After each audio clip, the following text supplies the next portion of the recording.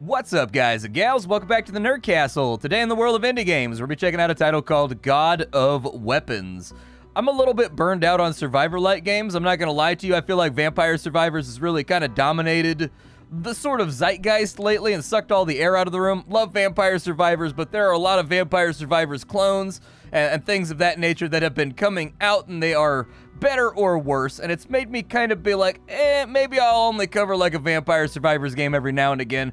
Well, this is that time. This game is called God of Weapons, and I think it's doing something interesting. And in fact, I don't think that this game's root source of entertainment is actually Vampire Survivors.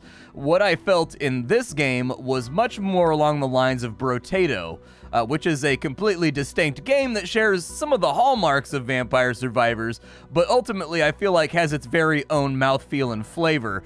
God of Weapons is similar in that it's trying to combine Brotato with Backpack Hero, and I think that's a very good idea. Now, one thing you need to be aware of is that this is basically a tech demo. This is like a proof of concept. This is not a super polished demo. This is not a demo that is ready for commercial release. This is a demo that has some bugs on the inside of it, and it's got a lot of things not implemented yet, so I'm going to be forced into sort of like speculation a lot of the time. But I do think that with the bare bones that they've got in here right now, they may have lightning in a bottle if they play their cards right, they apply polish well, and they figure out what influences they want to lean on very strongly. God of Weapons, I think, is a very promising game, so we're going to dive on in for about 25 minutes here today. There's only like 1 or 2 characters in the game. Your average run is like 9 minutes, so this probably will not be a very long video because this game gets the idea across very rapidly, but I think it is a good idea to hybridize those two gameplay styles, and in fact I think there's room to draw in 3 or 4 more influences from other similar action RPG, Horde, Crimson Land style games and create something pretty incredible here. Like, I think this is a really good foundational concretion to build upon, and if it's utilized properly, this will turn into something good. So let's take a look at it. This demo is freely available. Anybody can play it. You can go play it. I can go play it. Your mom can go play it right this second. It's down in the description. On top of that, you can also take a look down there, and you will find a link to my Discord and my Twitch stream, just in case you wanted to hang out live. Let's go ahead and give it a crack here, shall we? So we've got 2 characters as of right now. They've both got their own flavor of playstyle. So the Knight, he hits really hard. He gets a lot of extra melee power, so his weapons tend to do a lot more damage than everybody else's weapons, and he's got more HP. The other character is the Raven. The Raven gets 5% damage for each individual weapon inside their inventory, which means that the Raven can get utterly absurd DPS increases if she focuses on things like shurikens and daggers. Those things make her very strong. We'll start out with the Knight for right now, and if we dive very quickly, we'll swap on over to the Raven and give her a go. The animations look pretty good in this game. I actually did, when I first logged in, I kind of did like a quick twirl to figure out whether or not it was foot tracking properly, and everything looks pretty good to me.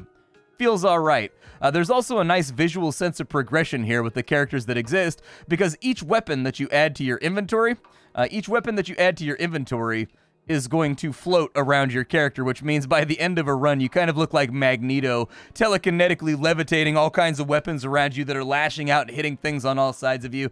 It's very satisfying to look at. I do have a little bit of meta currency, but I don't think the meta currency is actually actively inside the game just yet. I haven't seen anywhere where I can spend that stuff. It looks like we're going to have 4 characters, and then we've also got 2 doors here, which is kind of interesting, and a number of sconces that are not lit, which makes me kind of wonder, like, is there going to be a shop inside of here that we can go to? Like, what's going to be inside that room over there once it lights up and it's been implemented? What's going to make these little lanterns light up? Because these lanterns are not really anywhere else in this decorative area. There's a gibbet right there, but there's a campfire over here. There's like a lantern on that side, or maybe like a gibbet. I'm kind of wondering how this area is going to flesh out once you spend some meta currency and once that whole system's in the game.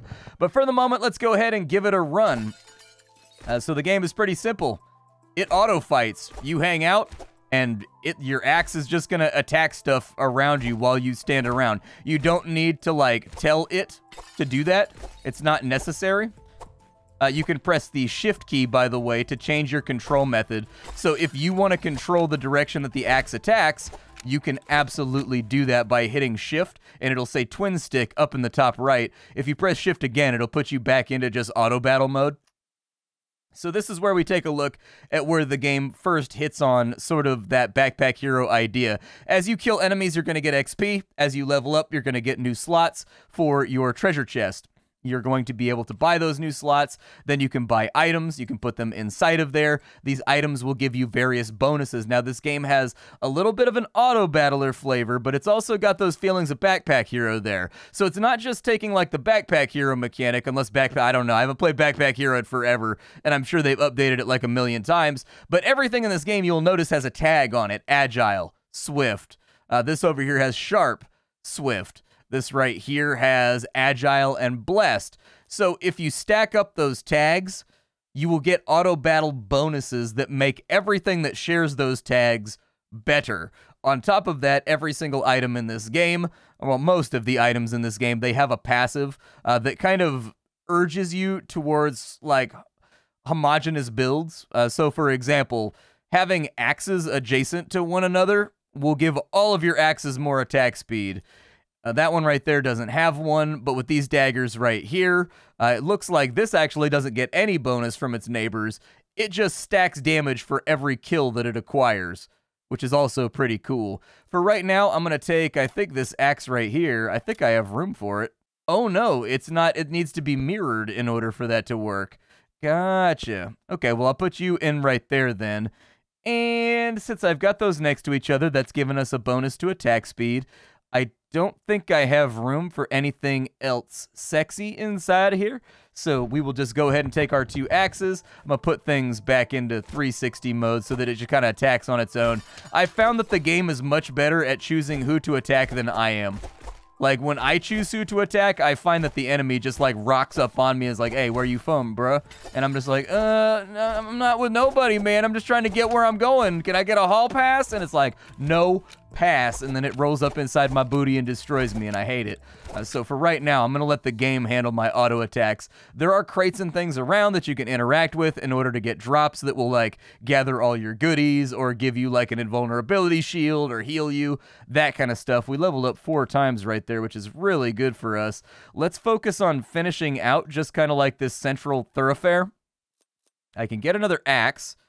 That's definitely an opportunity here. I guess it depends if we want to go try axe. Don't worry about this axe down here. This is what I was talking about with bugs. This axe right here, I drug it out of my inventory and tried to get rid of it to just like sell it when I was trying to figure out how to sell. And it got stuck there and it never left. And it's just been sitting there ever since. I restarted the game. It's still sitting there, so it must be inside the save file or something that exists. I don't know. I can't seem to get rid of the axe. Like I said, this is a very early tech demo. I would prefer a little bit more polish. I'm of the opinion with games that when you... So games are kind of like a restaurant, or they're kind of like a carpenter, or like a service, or like a plumber. You get like one opportunity to make a first impression, and I think that if you mess up that opportunity, people are very unlikely to like ever come back. Now with demos, I think it's a little bit more likely because they didn't pay money for it and they didn't get like indirectly screwed. But still, it's one of those things that like I always prefer more polish versus less polish. This game does have a dash move as well, just in case you like your little auto battlers and your little horde survival games to have, you know, a little bit of a dash move inside of it. I actually need to see if there's health or something inside of a crate. There was indeed, and I found that health to be particularly helpful. Good. We've got 2 spaces we could play around with right there. I'll finish that, and I'll start on that column over on that side. Sometimes I feel like when I play games like this in Backpack Hero that it's like a good idea. Ooh, a tier 2 scroll, huh? That's a lot of extra XP. I'm going to take it to see if I can front load. That's exactly what I'm going to do. If I could take the next level or 2 and get a lot more level ups than I would normally get off that extra 30%, I think it'll benefit us a lot in the long term. just with extra slots that we can fill in with weapons, thus increasing our survivability via passives and actives, and maybe giving us a few more things to look at. Just keep attacking, just keep whacking and smacking and chopping those skeletons. I'm gonna go up this way. I'm gonna kind of live in this corner for a minute. The game does seem to have reasonably decent enemy variety as well.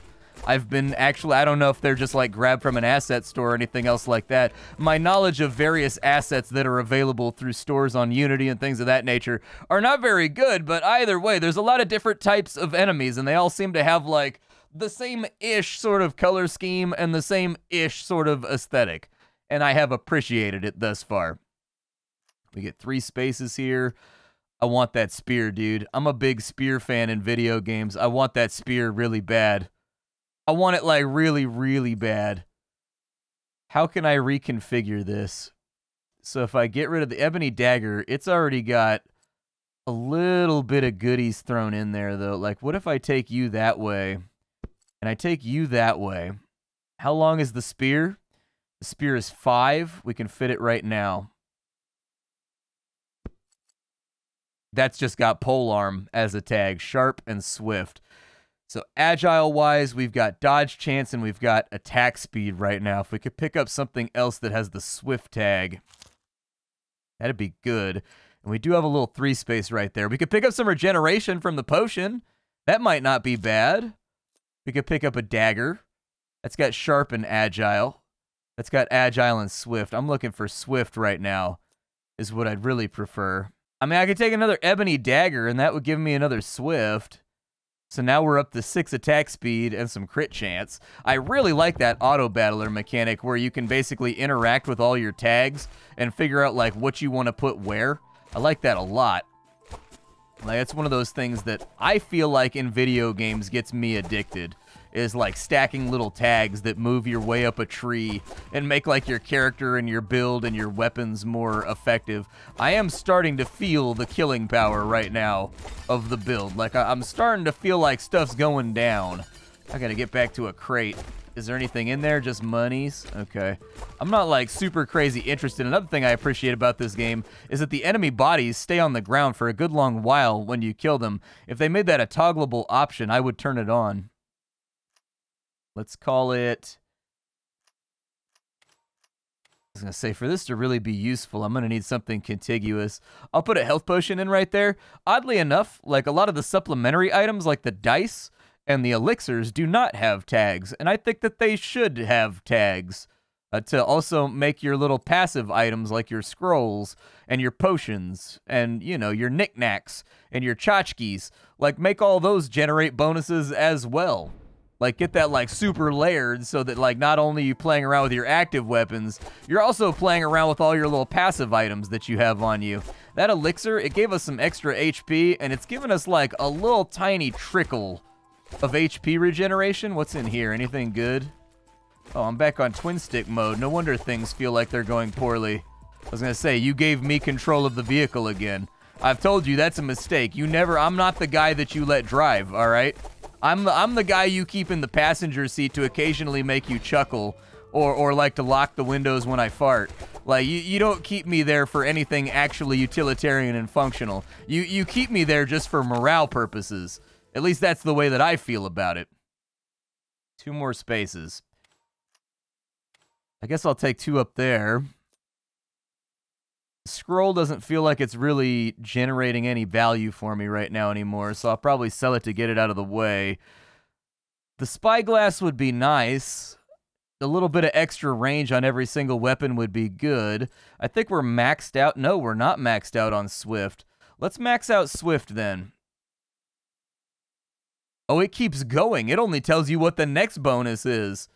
Oh, wow. So you can take that up to, like, absurd levels of attack speed. Okay. Yeah. Well, fire away. I mean, our attack speed's looking pretty good right now.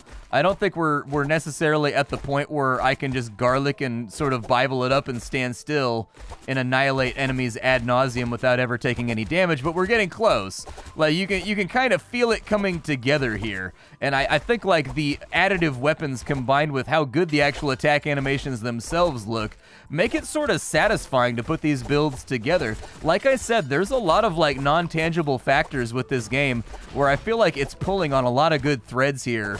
And if properly utilized, I think this could be something special for the Brotato community to interact with. Like, it's a bit of the same, but it's a little bit more flavor in a different direction, and I like that about it. I will take another potion temporarily right here, just to help. It's lowered my damage a tiny bit, but there's no accounting for the fact that we just got 6 more HP, and then on top of that, we should actually be able to visually see our regeneration at this point.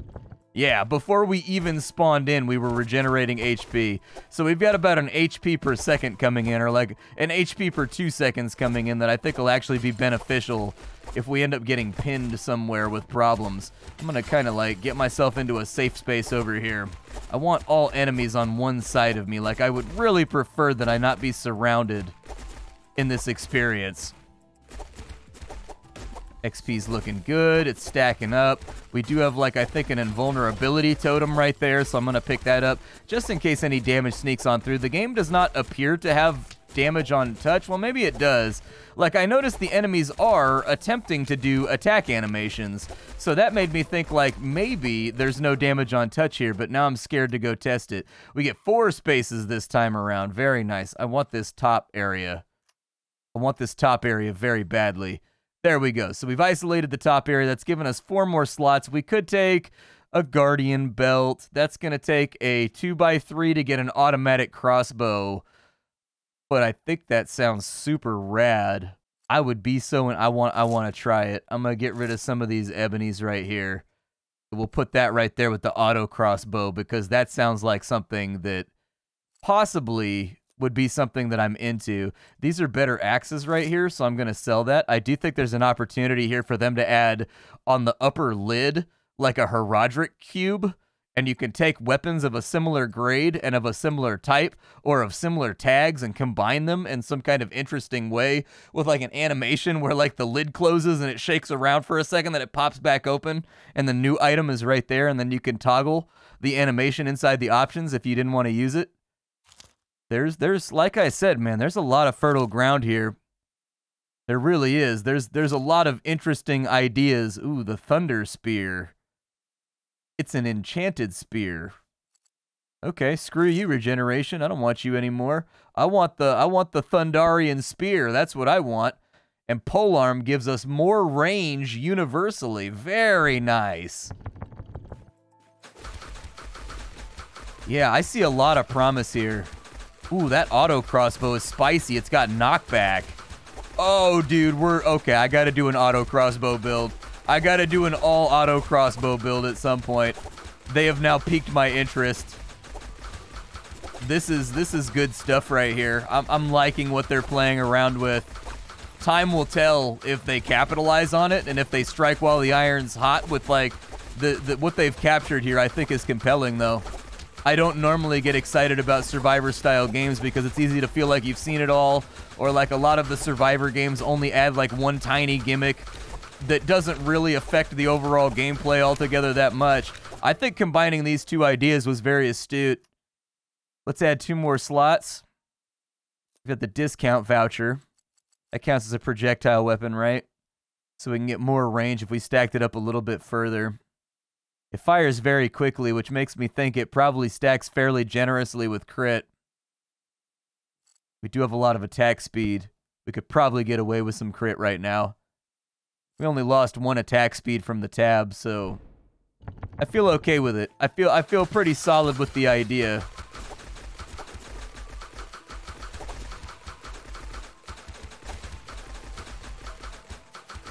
It definitely feels like we've got something working here. What does that do? I'm not exactly sure what some of the pickups do because they don't really tell you. It looks like those might actually be full level ups that we're getting out of those crates. It's hard to say. Inventory tabs, possibly? In which case, I didn't know you could get inventory tabs out of crates, which makes me think I need to be breaking a lot more crates. One spawned on top of the collision of the map tile item right there. Like I said, very early build. Very, very early build. It's getting a little bit chaotic up in here. It's getting a little bit worrisome. I'm beginning to fear for my safety. Just un poco. Not a lot. No grande, just poco. And there you go. We got 8 spaces. Wow. I don't even know what I want to do with 8 spaces. I guess I want to get another line along the bottom. I think that'll work.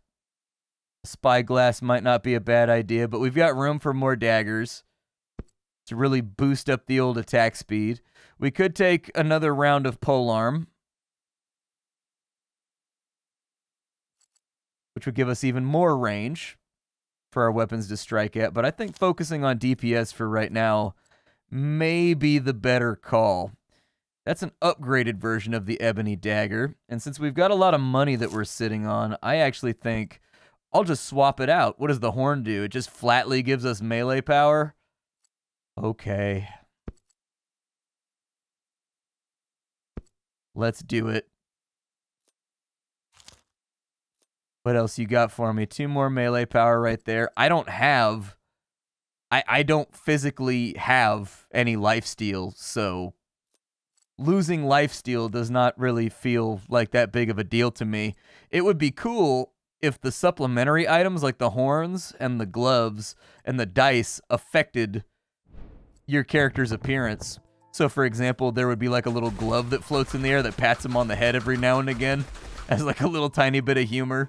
Or like the dice gets thrown and you can hear it clatter on over and it's just got like a random number on it from 1 to 20.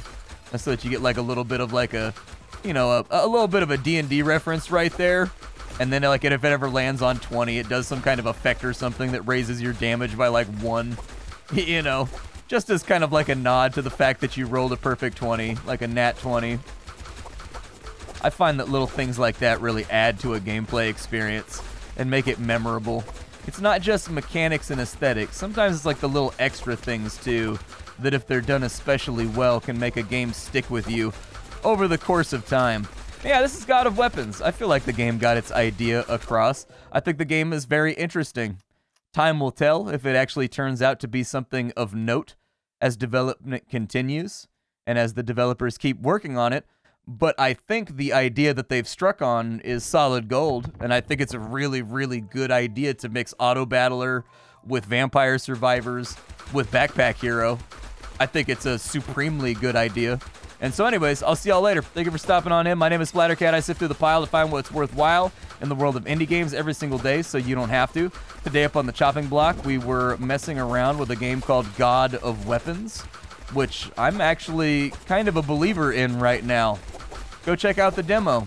Let me know what you think for yourself. Do you think I'm on base? Do you think I'm off base? I don't know.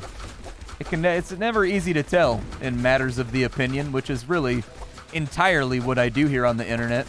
But I think a little bit more polish and like 1 or 2 more mechanics, and they got something on their hands here. I'll catch y'all later. Bye, folks.